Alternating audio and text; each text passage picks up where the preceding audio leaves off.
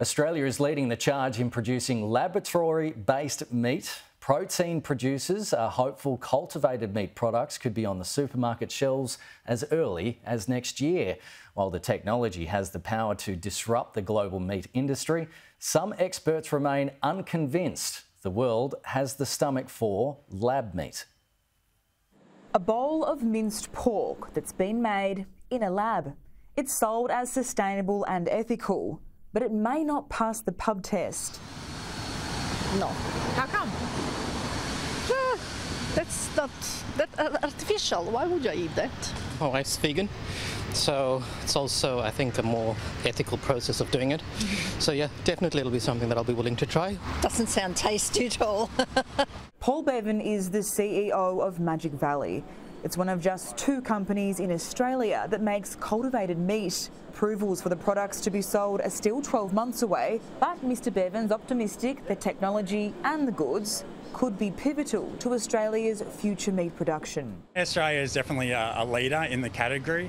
What we've produced recently in terms of our lamb prototype and our pork prototype is really world first. Victorian Animal Justice Party MP Georgie Purcell has been vegan for 11 years. A few weeks ago, she ate a pork dumpling with Magic Valley pork mince from a lab. I really think that lab meat is a game changer. It is a pathway to a kinder world and a more sustainable world. Almost $3 billion has been invested globally into the technology.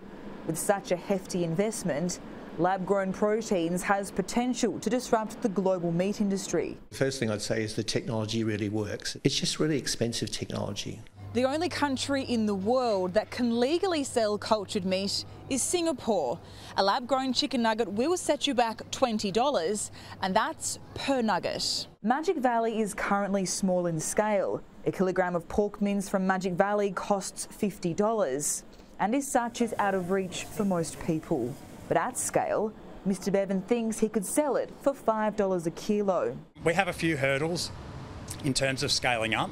There's a lot of capital required and a lot of infrastructure required, and they're probably our 2 biggest challenges. Professor Wood remains unconvinced. He says the process is energy intensive, and unless the energy source is 100% renewable, it won't be sustainable. The professor predicts the product will be an exotic offering on restaurant menus at best. People like to use the term, this is going to transform the industry, and I don't think it's going to transform the industry at all. So my message to farmers, don't sell the farm. Georgia Simpson, Sky News.